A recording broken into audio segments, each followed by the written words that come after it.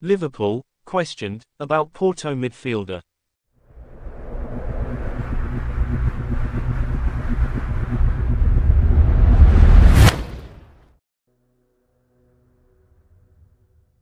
Spain's newspaper claims that Liverpool had inquired about Porto midfielder Alan Varela earlier this summer but refrained from making any further inquiries.